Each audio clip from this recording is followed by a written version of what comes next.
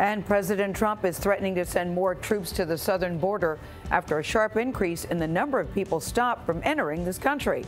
Customs and Border Protection figures show more than 92,000 migrants were apprehended crossing the border back in March, and that is the highest total in more than a decade. Cities along the border are struggling to handle the surge.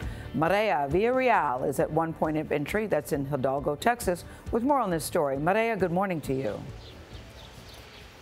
Well, good morning. The border chaos has created this sort of bottleneck here at the border. Right now, there are trucks that are trying to transport goods into the United States. Some of them have been waiting for days to get across the bridge. A government official tells me there is a shortage of manpower right now because they are diverting resources to respond to the influx of migrants. Government officials say the number of migrants crossing the southern border continues to grow. Our Rio Grande Valley affiliate KGBT was there when two men from Mexico were caught hiding in thick brush. They say they paid a smuggler $2,000 to get them into the States. This father from Ecuador says he gave his life savings to a smuggler to bring him and his two children to Texas. We have seen in excess of millions of dollars each week made by the cartels and the smuggling organizations, and a lot of that is dependent on how much traffic we see. Is it like this every morning? Every morning. Crowds of migrants fill the bus station in Brownsville, Texas, waiting for transport to shelters.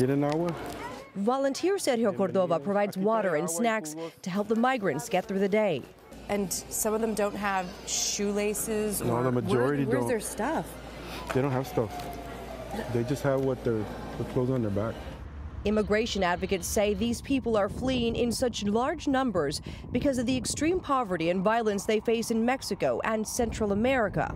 Do these people understand that they are breaking the law when they come in illegally? Is that their intention, to scam the system? It is not.